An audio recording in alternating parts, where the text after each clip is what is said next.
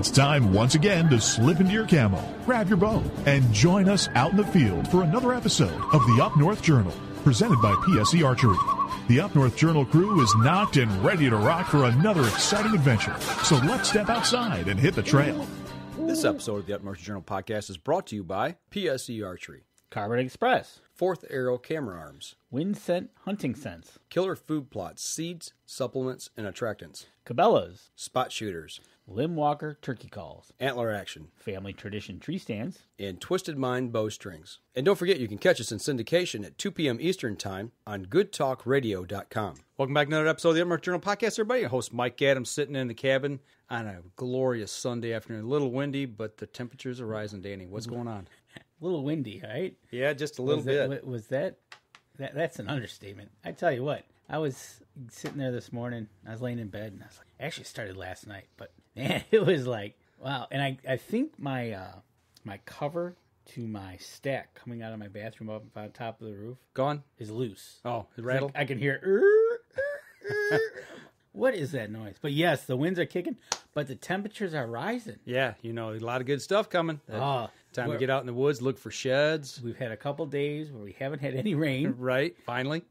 So that's good. You can get out in the woods. My woods was soaked. I tried to take the dogs for kind of a walk. Yeah, swim? It was more of a swim, and I more or less had to basically wash them off because they were pretty black. Okay. So hopefully the woods are drying up a little bit more. People get out there and do some shed hunting. It's a good time. Yeah, absolutely. This week is supposed to be decently weathered. So. Yeah.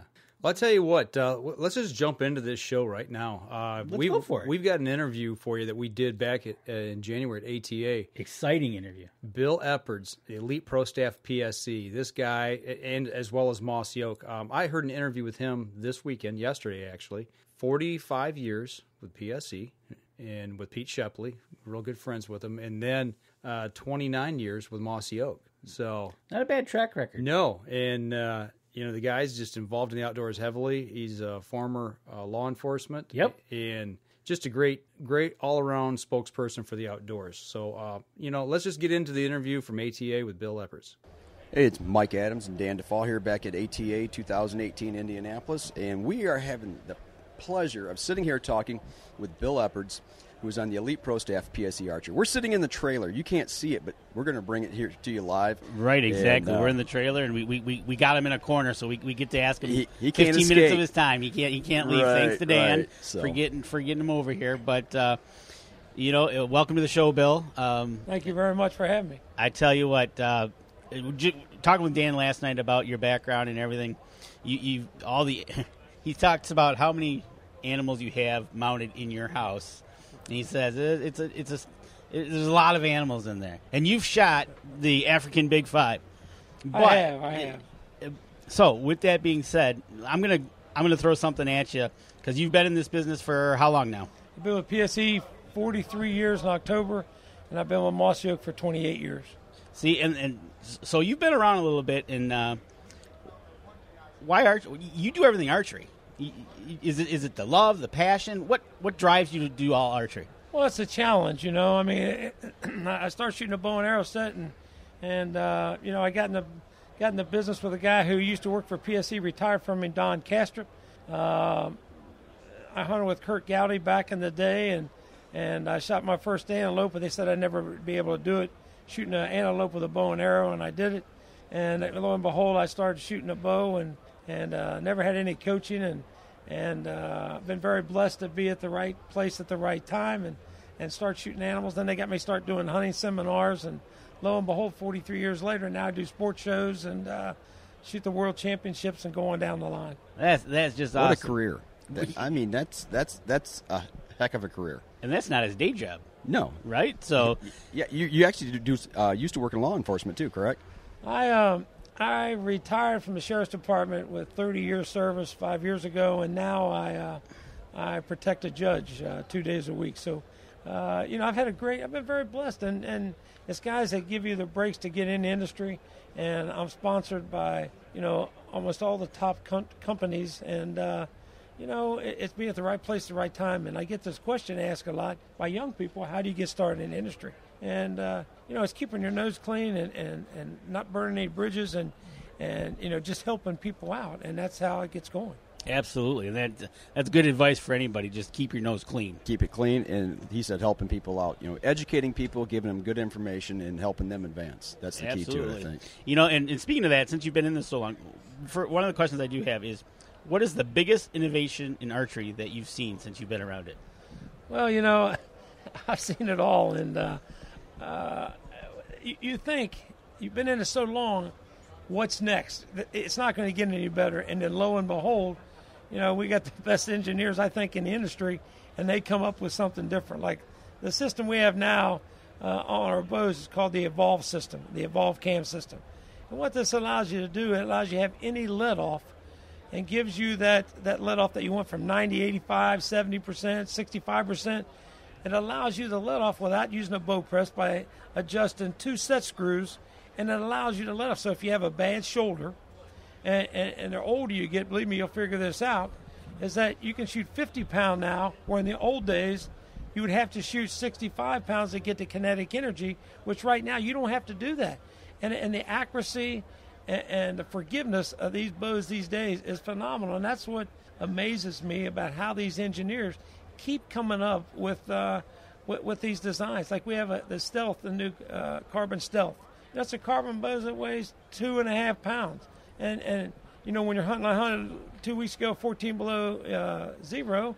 And here, if you've got a metal bow in your hand, believe me, it gets cold. Right. With that carbon, it doesn't change degrees. I mean, it's not cold. And the lightness and the more comfortable it is to shoot, it's phenomenal. And I keep saying, how can it get better? And the engineers tell me, wait till you see next year's. That's scary. Right, it does, absolutely. You never know what's coming from PSE. That's right. Well, the only thing you do know, it's going to get good. Right, it's going to be better every single year. So, with that being said, you've shot the African Big Five. Most memorable African hunt? Well, I shot the lion, and you can watch it on YouTube, PSE on YouTube. And, I train for this, and I study the critter that I'm going to hunt because I have a lot of respect for animals. It's not just going out and harvesting the animal. I've got a lot of respect for these animals, and the deal is that I study them. I study, their habitat, what I got to do, spot and stalk, tree stand, whatever it takes. Well, on this lion, I trained 40 yards, 40, 45, 50-yard shots. Well, it just so happened that this lion made a fresh kill. I got too close. I got 32 yards. When I pulled the shot off on this lion, I center punched him. I shot his heart and lungs completely out, but I was too close. This lion was all on video. It made it to me in 2.2 seconds, and if you didn't have a professional hunter with you like I did have, the cameraman and myself, we wouldn't be here talking about it. So he died less than 6 feet from me at full charge, and with his heart and lungs completely shot out. I saw that video, and it had me shaking in my boots. I can't imagine what you were feeling at that moment when you look down 6 feet and he's laying at your feet. Now, does that match anything, that feeling of adrenaline and everything, does that match anything in your career from law enforcement and doing anything like that to that point? Well, it's sort of like law enforcement. I mean, when you're a cop for 30 years and you track down guys with felony records and felony charges, and that's all you mess with, you don't know what's going on behind that door that you're fixing to kick in and to try to arrest this perpet. But on the lion deal, you think everything's going to go smooth and, you make a good shot, what you train for, but then the unexpected, and this thing comes running at you. You don't have time to think. After it's all over with, the cat's laying there, and they're interviewing, and the camera's rolling on my face, you can tell that, what are you doing? But and you might have to shake your pants a little bit, to make sure everything clears. But I'm telling you, it was an amazing feat. And then, of course, we darted the rhino, and the elephant was a tremendous hunt.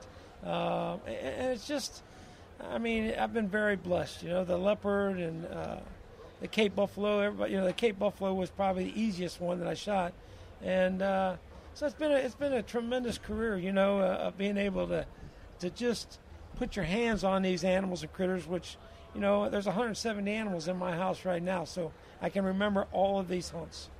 Is there an animal out there that you want to go after that you haven't yet? Oh, yeah. I'm fixing to go after one here March 3rd. I'm fixing to hunt the tar over in New Zealand, and that's been on my quest, and I hope I end that pretty quick.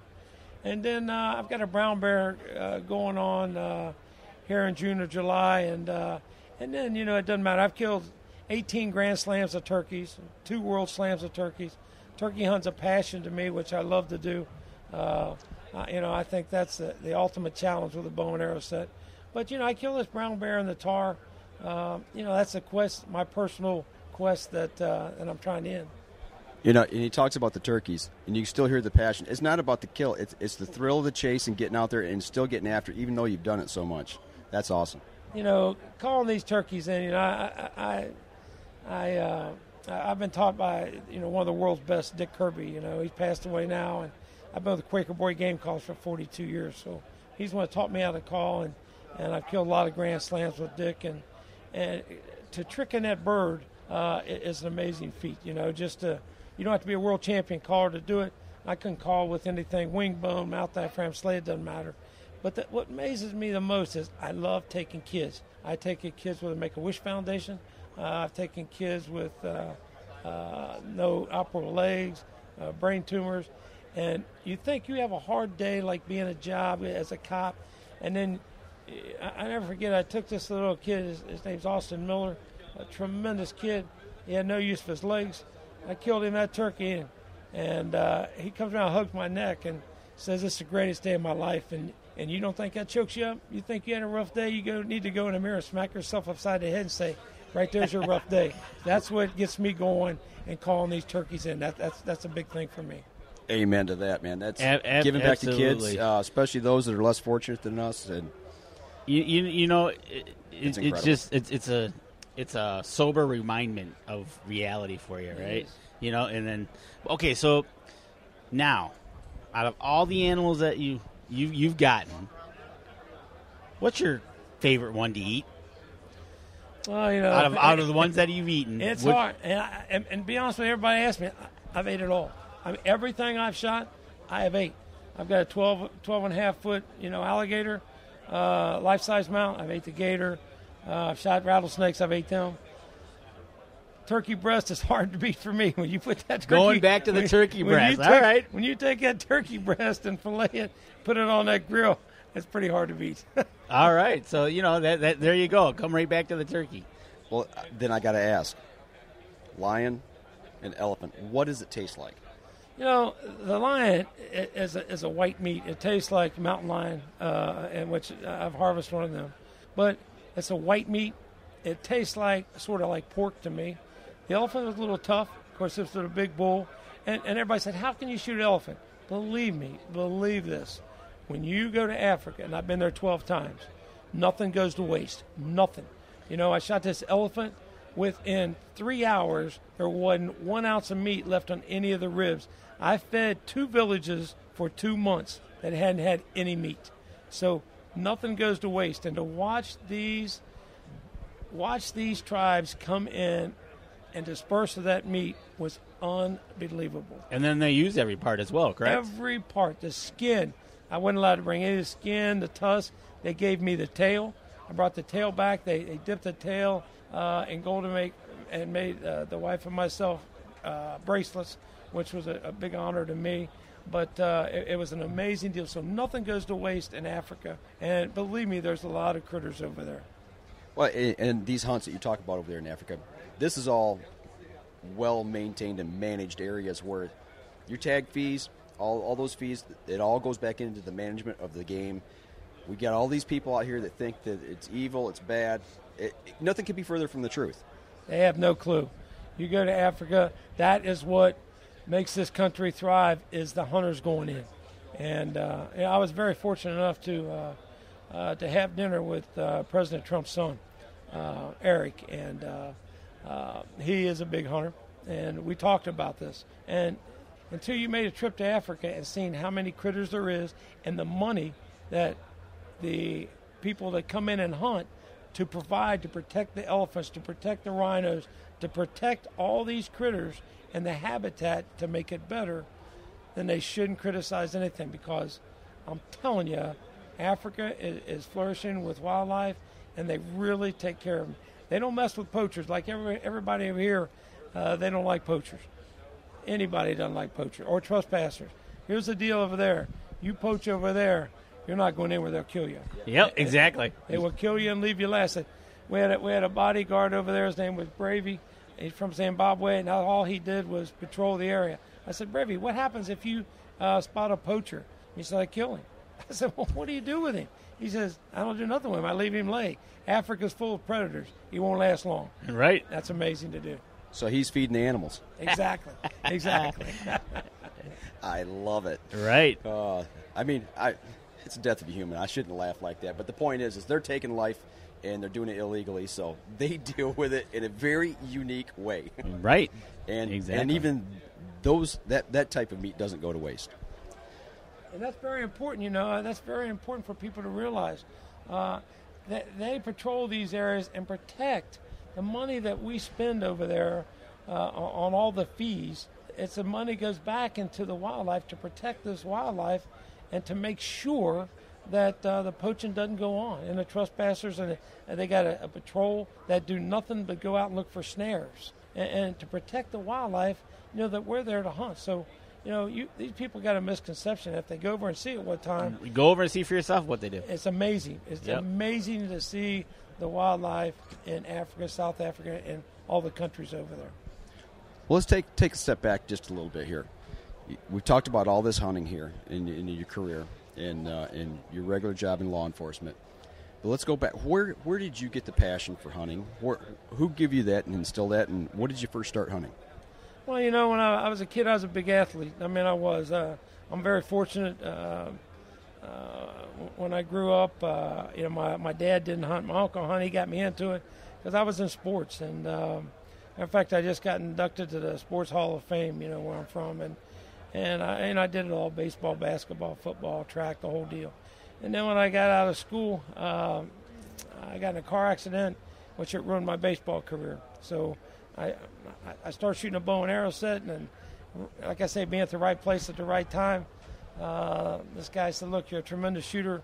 He said, I want you continue it. And I started shooting tournaments, and lo and behold, I met an outdoor writer, and he said, I'd like for you to shoot an antelope on film with me in South Dakota. And that started the whole thing. I shot an antelope, and then antelope led to a bear, and lo and behold, I got a chance to go hunt an elk, and lo and behold, 150 animals later in my house, I'm still going. That's quite a beginning. That's a beginning for him. So now, you have got one piece of advice to give to a new archer. What are you gonna tell him? Well, it's even in law enforcement in my career when I do speeches, and I do seminars all over the United States. The thing is, and I told you earlier, is to keep your nose clean. Is to hang with the right people. Hang with the right people. If you want to get it in any career you want, I made a hunting career and a law enforcement career. If you hang with the right people, because once you get that bad name, it's hard to break in the industry. And everybody thinks this hunting industry is a big industry. Believe me, it's not a big industry. It's not. This show is huge, and I know everybody in this show.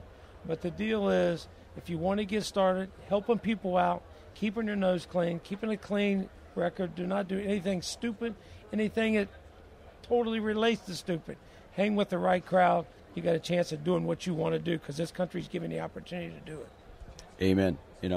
And that goes to the people who protect this country. Absolutely. Our law enforcement and our men and women overseas that are fighting. So give them a shout out as well.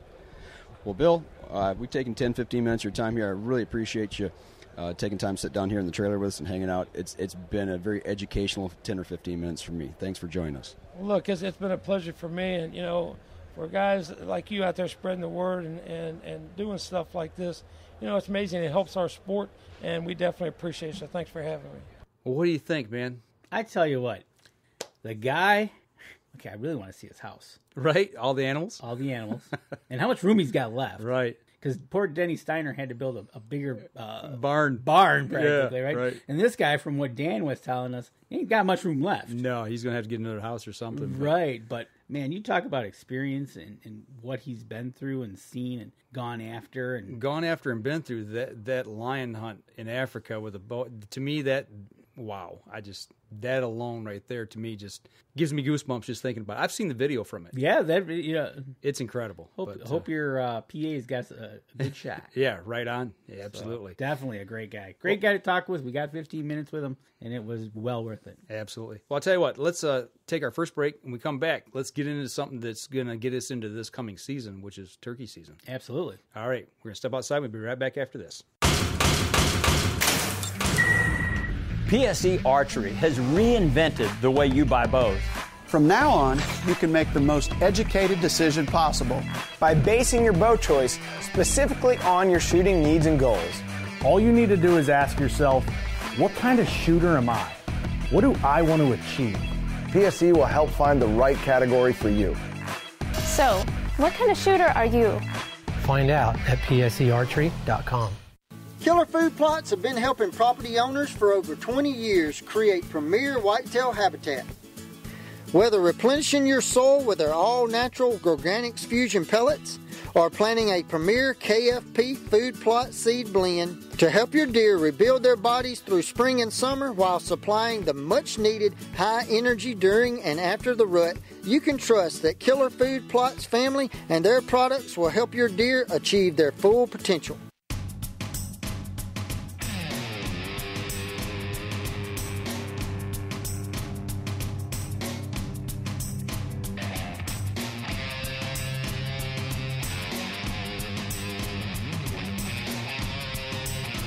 Welcome back, everybody, to the Up North Journal, second segment of the show here on the live stream and the regular podcast as well. Absolutely. It's. I kind of got lost there for a minute. I'm discombobulated. You kind of lost yourself there, but you recovered nicely. Thank you. I appreciate that. Just a good recovery is always a good plan to have, especially when you're out in the woods, and it's always good to have a recovery plan, but it's also good to practice. Yeah. In case you need that recovery plan. Well, man, you got the table full here tonight, man. I do. That's this warm weather. Matter of fact, my brother texted me earlier this week. Yeah. And said that he saw a flock of turkeys out in the field down where we used to live. Okay. And there was a couple strutting. Okay. So I was like, ooh, okay. You know what that means. It's getting close. It's getting close. Closer. And here we are. This is the last weekend in February. Mm-hmm. And the second and fourth weekends, you and I are going to be at Cabela's. Yes. Doing turkey. Doing turkeys. Yep, absolutely. And so I was kind of figured, you know what? Maybe a good time. Let's just go get the calls out. Maybe look at them, check them out, get the slick stick out, do some conditioning, condition them. We got a little test we're going to run tonight. Yeah, yeah. Well, I see something else that you got here. Let me get back over here to the wide shot here so we can see what's going on. You've got something right there that you just got back. And that to me does not look like a striker for a pot call. No. Okay, so during I did this last year, and then I did it again this year at a wild game dinner. They had a silent auction. Okay. And so what I did is I bidded on magna porting of a shotgun barrel. Okay. So I won it, and so this is the barrel I did this year. This is my 20 gauge Mossberg turkey gun that I'm using. Okay. I don't know if you can see this. You know what? Let me go back to that tight shot, and I'll let you stand up there and put it in front of the... You can see right here. There's 2 rows. You're going to have to talk louder, dude. All right. Here, you know what? Here. Give me that. Here. You give me that. All right. I'll go over here. I'll put it in front of the camera. There we go. All right. So what I'll do... So what we did is I won that, and what they did is they put 2 rows... There you go. 2 rows of EDM holes on each side of the barrel, so you get 4 total rows. There's 11 slots on each side, and it's magna ported, and those holes are pointed backwards of the barrel. So I thought that when I looked at that, yep, they looked like they were backwards. It sure looked like it to me. And what that does is it takes the gases and it pushes it back to reduce the recoil and the kick of the lift of the front barrel. If you go over to our Facebook page about a week back. Yes. We did it on the trail with Tom Wright from Williams Gun Sight and Outfitters here locally, a gun shop that I do some work with at Channel 12.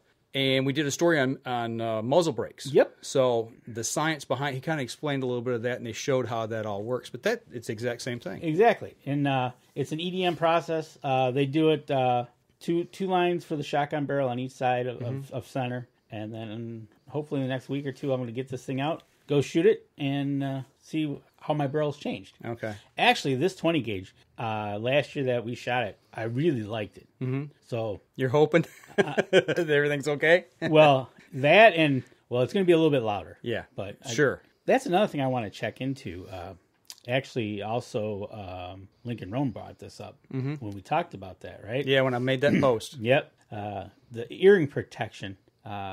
I think I want to maybe look into getting one of those game ears. Okay, I know Bob Rich from the BR Shooting Journal. He's got the Squirrel Hunter blog over on Facebook. Yep. He uses Pro Ears, and he said he simply loves them. Pro Ears. Yeah, okay. And that's what he hunts with. So, and he's got some hearing issues, as I do. I don't know. I don't think we've talked on the show, but I've got some hearing issues. We talked about roughly last year. Yeah, the ringing in the ear. Yeah. So I had that done. I just got this back Friday. So I haven't even been able to put this on the gun yet. So I'm kind of excited. You have to get out to the range. Absolutely. So got the turkey choke. It's all ready to go. Okay. Now, typically, I know you won that at auction, but typically, what does that cost somebody? Typically, just this shotgun, simple shotgun here, retail value is $125. Okay, $125. Yep. So I think it's well worth it. I really am interested to see how it works on the 20 or 12 gauge that I had done last year. You haven't shot it? I haven't shot that one since I had it put on. I was using this gun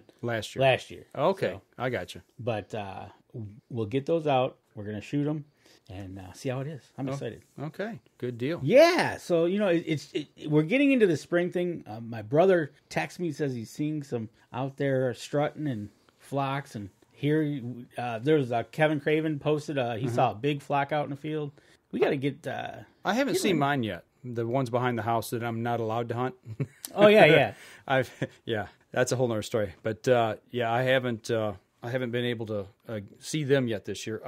Jeffrey Leantis, hey Jeff, what's going on? He posts Williams and Flint did his 243. Did a great job, but they're loud. Yep, absolutely. Yep. So it's kind of playing out that you have the muzzle brake or you have the magna port done. You're gonna have to be aware of your sound. Right. Well, the gun that they did in the video, if you do go watch it, was I believe it was a 300 Weatherby. And it was a screw-on muzzle brake. Okay, yep. So they shot it without it. We shot video and everything just to show the difference and slow-mode it down and everything. But, I had my hearing protection on. We're indoors in an indoor 4-lane shooting range.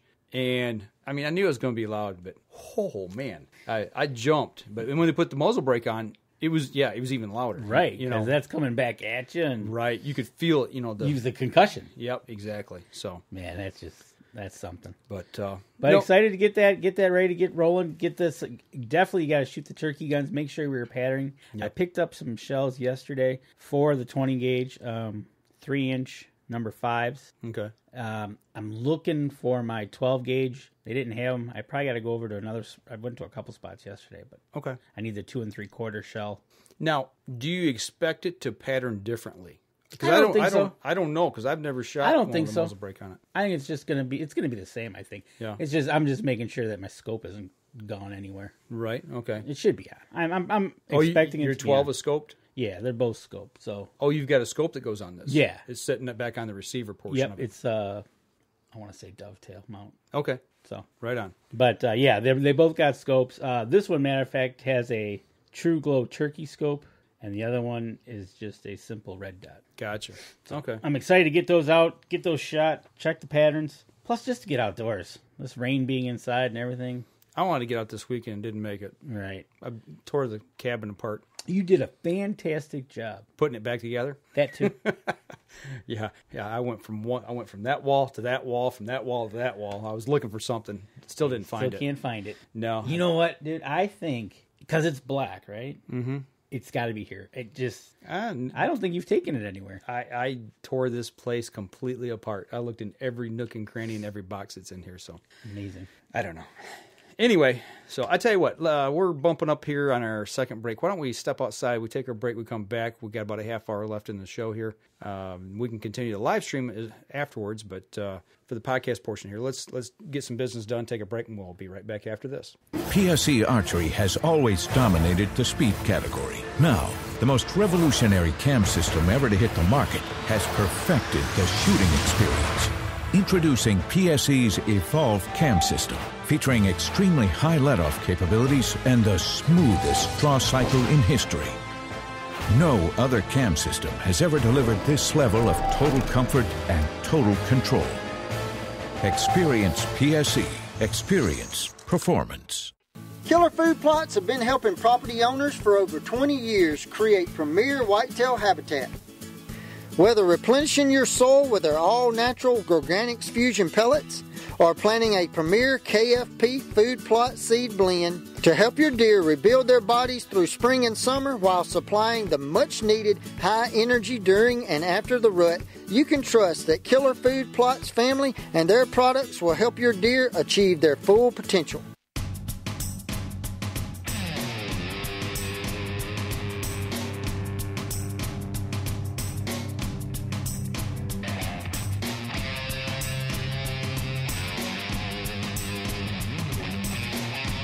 Welcome back, third segment of the show. Okay, we talked about the barrel here. Dan, we've made quite the display here in front here. Let's get another close-up here and show everybody what we got going on tonight. Yep. Just to cover a question from Tim, what distance do I shoot the gun into pattern it? I do believe they have it set up for 25 yards. Okay, that's where you shoot it. You shoot at Williams. Okay. At Williams. I think it's 25 or 30. Okay. I want to say it's 25. I can't remember if it's 25 or 30. It's one or the other. Yeah, it's right there. When I see Tom this week, I'll ask him. Yeah, there you go. But I will say this. The whole entire gun range is underwater. I was over there Thursday shooting this week's episode, and dude, it is like feet underwater all the way to the 100-yard berm. He says it's the worst it's ever been. So okay. So all right, back to what we're talking about. Maybe here. I won't be going this week. What do we got up here? All right, so courtesy of our sponsor for Up North Journal this year, courtesy of Limb Walker's Game Calls out of Harts, West Virginia, Tim Cius, maker of these fine calls. As you see there, we've got the green one on the end is the plastic double-sided. That one has a glass over slate. You can flip that right there. Look at that. That's your glass over slate. The one next to that is the glass, and the one next to that is a slate. The two on top, we just got in, and those two are aluminum. They're almost identical. Okay. Should I flip them over? Yeah, flip them over. And Tim sent this up to us, and he's kind of asking us to check these out and give them a little workout and kind of give us his opinion of them. He did something a little bit different here on the back side of these. As you can see here, the hole in the center and the hole in the center of the other one are two different sizes. So, will that make a noise difference? Will one be louder, one be quieter? I don't know. There's only one way to find out, isn't there? There's only one way to find out. All right. We have played with these just a little bit. Absolutely. Just to be clear. As we talk about these, and you're going to play the first one. These are aluminum. These are anodized aluminum calls, and all we've done to these, I talked to him today, matter of fact, about conditioning them. Where's my Scotch-Brite? Right here. We just took a little bit of Scotch-Brite, and we just kind of, there you go, just went around in a circle. Don't have to do much to them. They'll get a little bit as you wear them down, but just keeping them conditioned. That's all you got to do. Okay. Nothing real special. And you also did your striker, which is a good thing in case some oils or whatever got on there. So play the first one, and let's see how this sounds. Okay, I'm not going to say which ones are which. Don't tell. I want you guys to listen to number 1 and number 2. I'm gonna play it from the same spot here. Let me put it up here just a little bit so that way everybody can see where I'm playing from. Make sure that they understand that we are switching. Okay, here we go.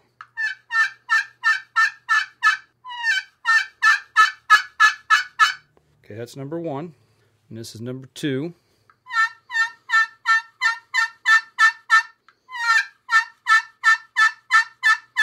Okay. Any difference? Did you notice any difference? I noticed a slight difference. Number 1 or number 2? Number 1 seemed to have been louder. A little louder? Is that the bigger or the smaller hole? It's bigger. That's like what we talked about. Yeah. Now, the striker you're using, which is one of your typical strikers that you're using. This is one of my go-tos. This one is a Primos. It's a laminate striker. You can see I've got... There's a ton of strikers you can use. 20 different ones here. Right. And so it's just one that he picked. This one came with the call. With the Limb Walker calls. Right. That's still number 2. Okay. This is number 1. One is sounding louder. The first one? Yep. That was number 2, actually. The first one. That was still number 2 in my hand, the small one. I think the bigger indication is what striker you're using. Yep, I was just about to say, because you used this striker. Yep. And then you just went to that striker, and it sounded different. They did sound, and they should sound different. Absolutely, because of the different types of wood. Yep. But between the two, that was number 2. This is number 1. Okay, let's go back. Number 1 again. And this one's number 2.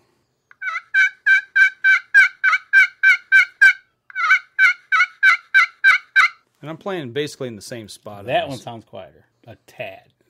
Really? I think so. Okay. Or maybe not quieter, maybe deeper. Deeper? Okay. Maybe deeper. That's the word. It's number 2. Back to number 1. See the spot where I played here.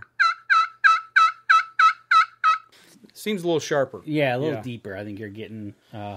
so I think the holes are making a difference. But it goes to show you also that strikers make a difference. Because you could also use this acrylic.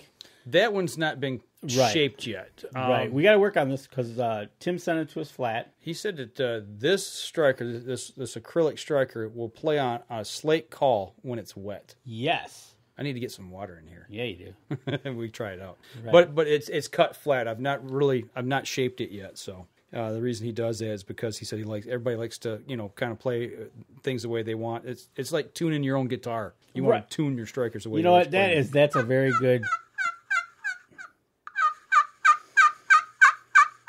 And I forget which ones we're playing now, number-wise. But you got to hold it just right because I don't have it shaped yet. That's not a fair representation.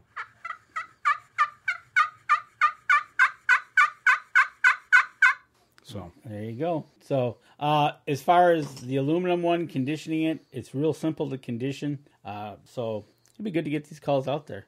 What are you looking for? I'm looking for my other laminated striker that's... you're trying to steal it on me. Yeah, that too. You're trying to steal my go-to strikers, huh? Yeah, I'm trying to run with them. You just notice high pitch. And that's the thing with the metal calls, the aluminum, copper, or whatever.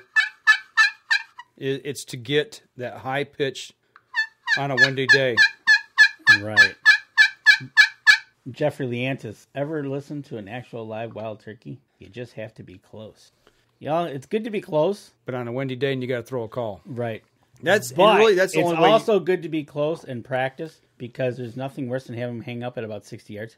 Right. Because maybe you're just not that love pitch that he's looking for. Well, that's the thing. I've got tons of calls, and I don't typically use box calls. I'll use a mouth call up close, so I'm hands-free at that point.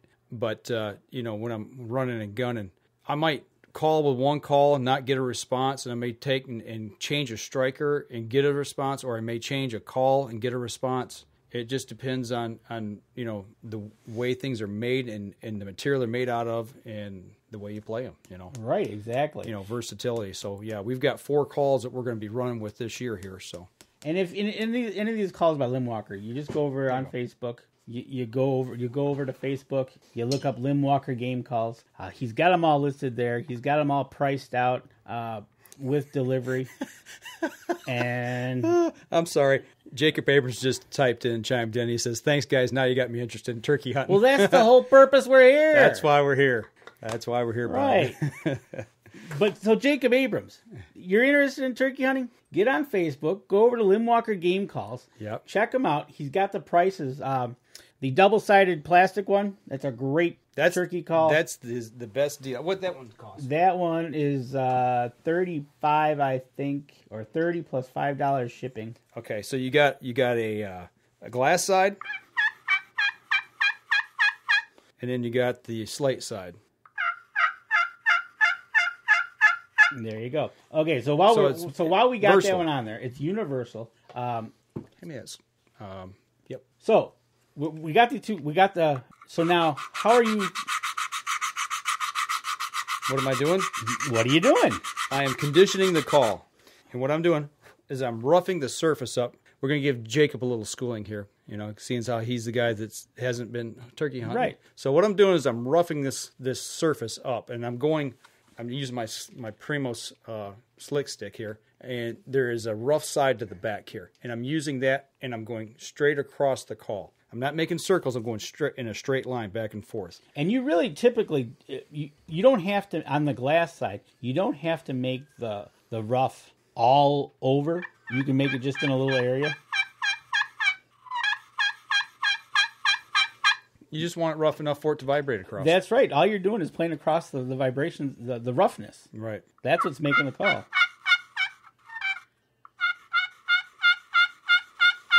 You see that striker plays deeper. Yep. And you know what, Jacob, if there's one thing, if you've never been turkey hunting, what'll get you hooked is if you do that call and you get a response back and you start talking with a turkey, you're hooked.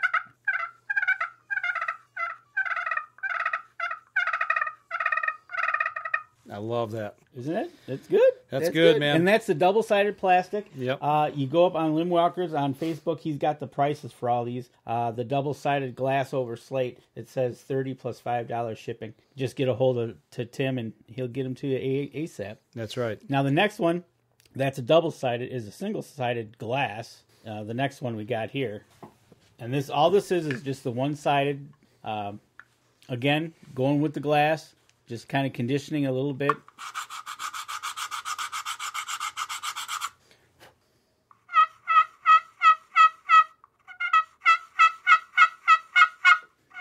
I'm trying to make the purr. I don't have the area scratched up big enough to...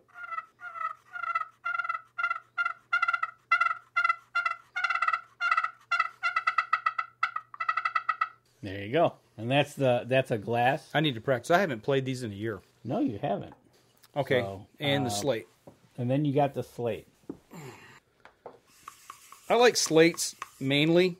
They play softer. And like Jeff was saying when he chimed in earlier about playing close to them, you don't want to be throwing a bunch of loud calls out to them. The slate will play a lot quieter, a lot softer.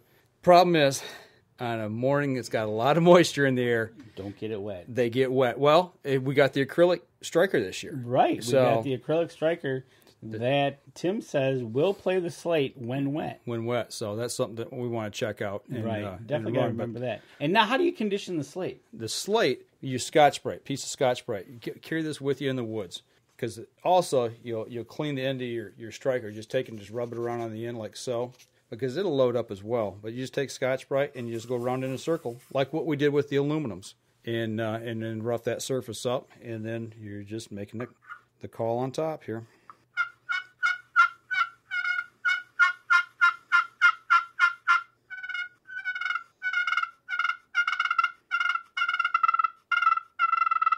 There you go. And that's a slate call. That's a slate. So you've got glass, you've got slate, we've got aluminum. There's all different types of coverings that you can use in a pot call. Yep, absolutely. But that's not the only calls that they have out there. You also got on the table 2 box calls. Yep. That box calls are...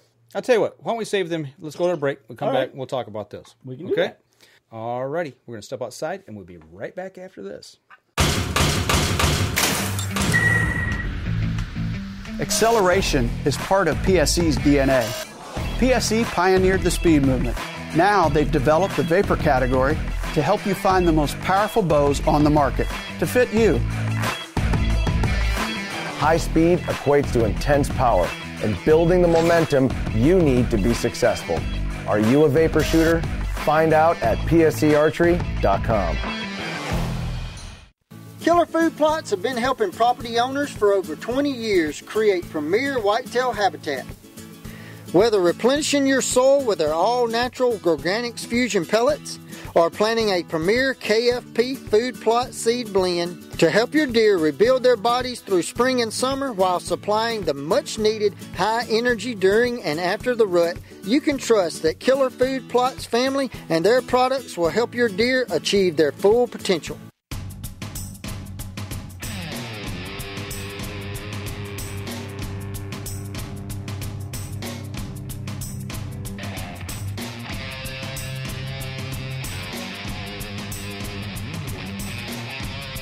Welcome back. Last segment of the show, everybody. We're talking turkey calls. Talking turkey. Okay, what I got here is chalk. This is not your standard chalk. You got to make sure you you don't get chalk that has oil in it. That's very important. And then we use you can't use your Crayola crayon chalk. Chalk, right. What we're doing is we're roughing up we're applying this to the back of the paddle. And one thing, and we're not sponsored by Primo, so we're going to give them up. This slick stick is just awesome. It's invaluable. Comes with a piece of chalk, comes with 2 pieces of Scotch-Brite. It comes with the rough and the semi-rough, I guess if you want to call it. But right there, carry that in your pocket. You can condition your calls while you're out in the field. Well, here, real quick, what I like about that, like he said, it's got the rough and it's got the stone on the side. But right here in the end, it's hard to see, but there's a piece of Scotch-Brite in there. So when you're out playing this and you want to clean your peg, you just run it into the inside like so. Cleans the end of your peg out. You can pull this Scotch-Brite out, and you've then got a piece that you can actually clean your pot call with. And there's also one in the end here, and the reason that's in there is because it is holding a piece of chalk, which you just dropped. Just dropped. Probably into a puddle in the woods, so you can see there's a piece of chalk. Yep. So, but for $10, you got everything there to condition any one of these calls. Yep. Whether it be a box call, whether it be a pot call. And your peg. Right. So with that being said, 2 box calls. There you go. You just kind of just drag it across, right? This is an old Lynch. Not real old, otherwise I wouldn't have it out. Right, as a Primos here. Yeah, this is an all wood call. That's a composite box on that one. That's the first one I ever bought. Oh, okay. And ran in the woods with. Just didn't know what I was doing. Well, bought, whatever. It's kind of funny you bought that. But this one actually is plastic. Yeah, it's composite on 3 sides. And on the side that it plays is the wood side. Right. And really, truthfully, if that broke, you could almost fix that because it's got the screws. Yeah. Kind of neat. I don't know if you could buy replacement parts for that or not. I don't know.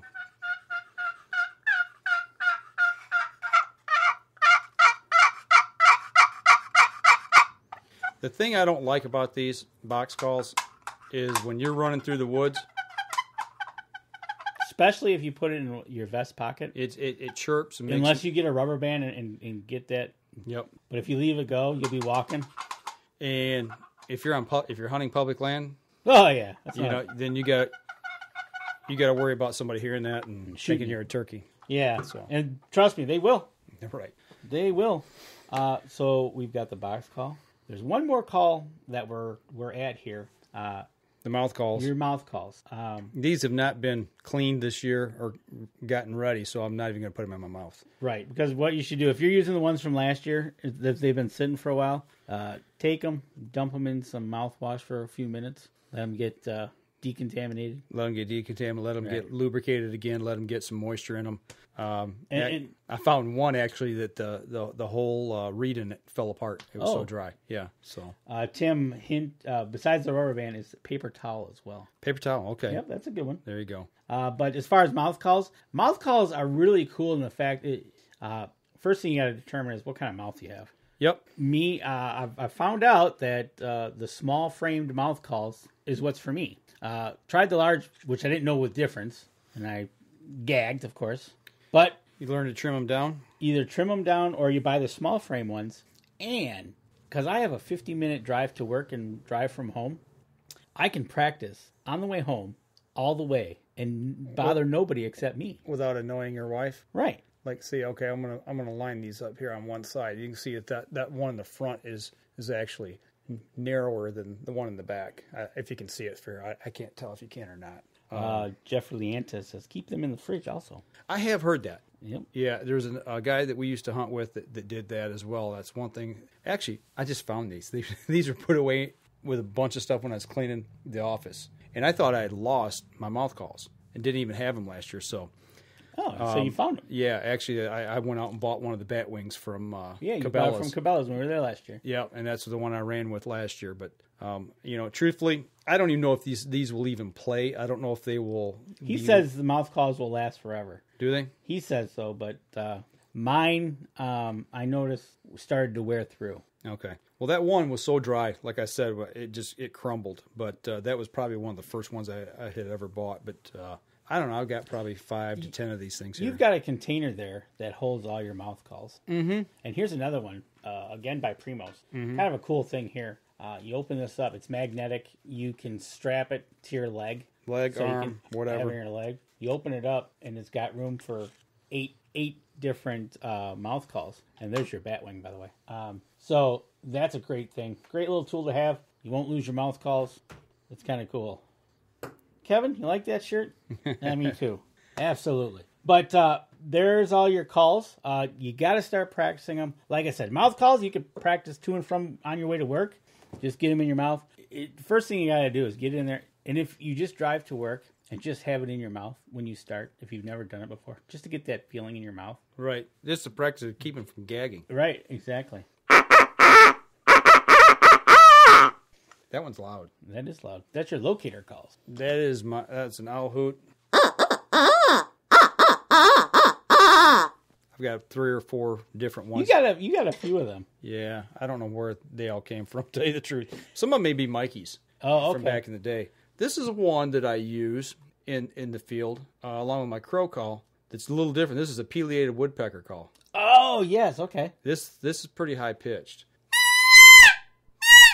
But that's pileated, or I'm sorry, not pileated, it's a peacock. Oh, a peacock. Peacock. And we got peacocks around the corner here. Do you really? Yep. But it's another thing you can throw out there to try to get them to shot gobble. Kevin says I can practice at work. Yeah. Coworker of yours? Yep. Okay, yeah. I'm pretty sure that would go over. I think what you need to do is you and your coworker need to get maybe somebody get one of those rattle gobble calls, and then the other one have a pot call or mouth call hen, and kind of go back and forth across the room with each other. Right. And then you can kind of get down and you can start doing the strut. Okay. Why not? Yeah, I'll be checked into the loony bin. Right. They put you in a round room until you sit in the corner. Right. So, but yeah, we found I found most of these this weekend, cleaning stuff out, getting ready for the show coming up in March. You found a whole box of stuff. What are you talking about? Yeah, this box is full of pot calls and duck calls and predator calls and coyote Box of calls. Yeah, so.